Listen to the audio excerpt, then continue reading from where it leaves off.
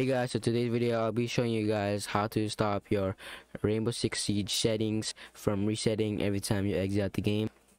It's really easy and I think everyone can do it. So the first thing you guys want to do is go to your folder, and then once you guys are in your folder, you guys want to click on documents.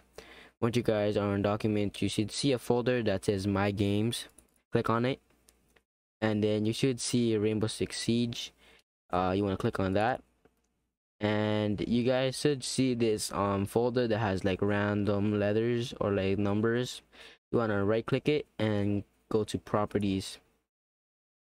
As you guys can see, this is on read only. You guys want to unmark it and click on apply, and as you can see, I already did it, but and press OK. So it's gonna say that, but as you guys can see, it says only applies to file the folder. Apply. It says here you have chosen the following attribute changes and set read only. Do you want to apply this changes to the folder only, or do you want to? So yeah, so boom, and then you're gonna click on OK. So now anytime you go on it, it's gonna say this, but just don't mind it. Your settings are not gonna reset anymore. And that's it, guys. So hope you guys like this video, and I'll see you guys later. Peace.